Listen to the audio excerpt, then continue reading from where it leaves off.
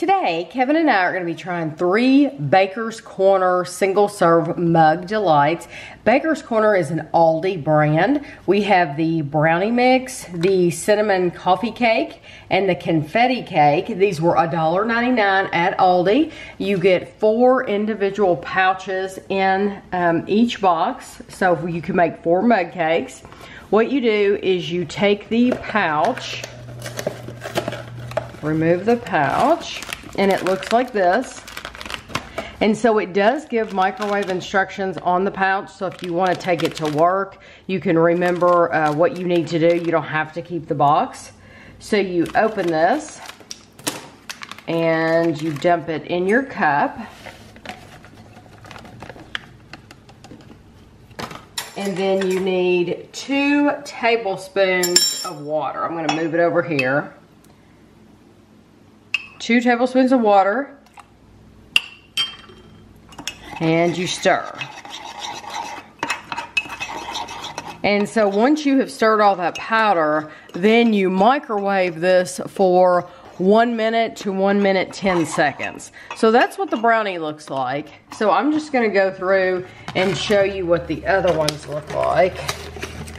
And then when these are finished, when they're cooked, when Kevin and I sit down at the table, we'll talk about the calories and all that good stuff. You can see this one. This is the cinnamon coffee cake, and it is a lighter color. Once again, you have your 2 tablespoons of water, like this. And so it's a creamy color. And then the confetti, I'm excited to see this one because you know confetti cake is always I tell you what, this is how they look. They just shoved them down in that box.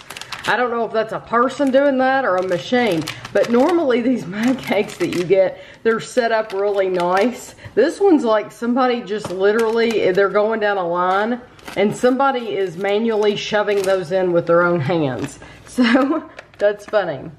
And so this one, you do get some pops of that color, the confetti. So my 2 tablespoons of water, and then stir. Yeah, you have more. There's some pinks and orange and purple. So that's how that looks. So we are going to microwave all 3 of these, and when we're finished, I'll show them to you. I want to show you how they look before we get started. This is the brownie mix. This is the cinnamon coffee cake mix. And this is the confetti cake mix. So I always get comments on these videos, especially these videos, that if you use milk, it'll be so much better. Some of these mug cakes do say that you can use milk. They do. They say either milk or water. My opinion on that is if they shouldn't say that they're good with water if they're not good with water. So if we've reviewed a mug cake and it says that you can use water and we didn't think it was very good, well then the company should know that and they shouldn't have said that, you know, because they would know how it tastes the best. So you would think they would want it to, you know, show the best. These do not have that as an option. So if you want to do that when you get them home, that is your option. But for these videos, these reviews, we always follow the directions. Manufacturers suggested. Yes, because I feel like they know how they taste best. So these say specifically use water. They don't say anything about milk, so that's why we use water. So the confetti cake mix is 260 calories per cup. So here we go. That's the lowest of the 3.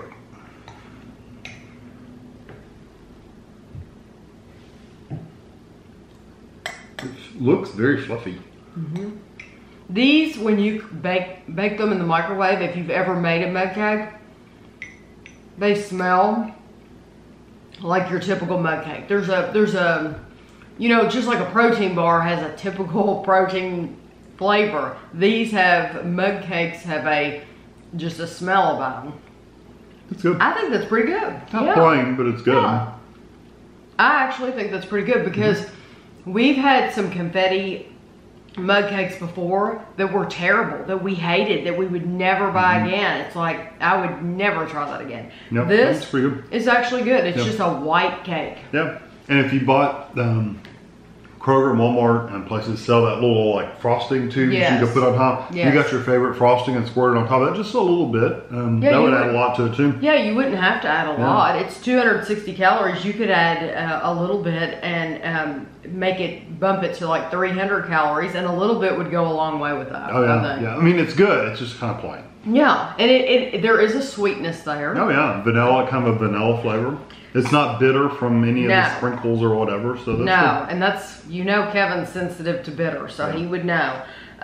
This is the cinnamon coffee cake, and I'm looking forward to this one. 290 calories. So this is the highest calorie one. The texture of that one, the first one, was really good too. It's a very good fluffy cake. Yes. And it looks like actual cake. I mean, it is actual cake, but baked in a pan in the oven. I'm very impressed with that.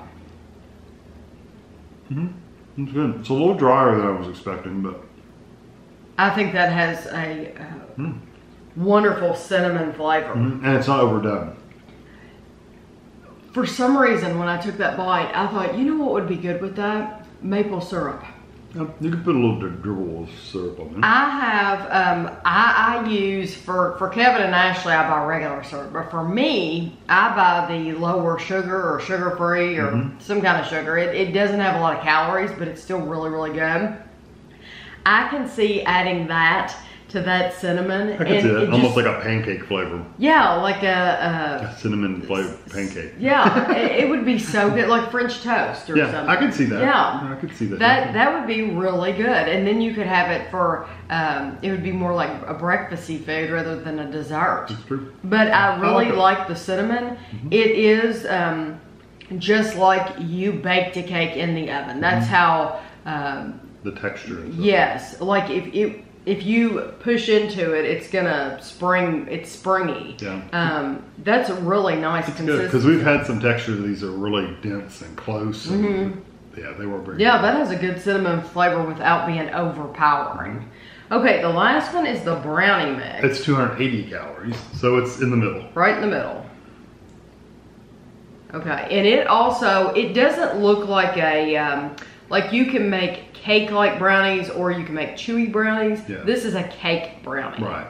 More fluffy. And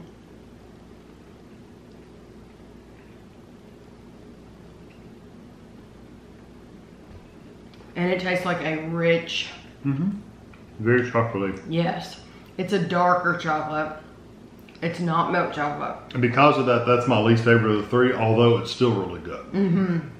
I like that a lot. And this one especially would be excellent with some topping, chocolate frosting. Yeah, chocolate or frosting. Vanilla frosting. Vanilla with chocolate. Any frosting, yeah, it would be very good with that. I mean, not that it's not sweet enough as it is, but yeah, the frosting would help cut some of that bitterness from the darker flavor. It is a little bit bitter. Yeah. But if you eat dark chocolate anyway and you don't mind that, then you're really going to be pleased with this. Like you said, it's more like a dark chocolate than a regular chocolate. But it's very similar to any brownie you get out there. It's very similar to any brownie you buy.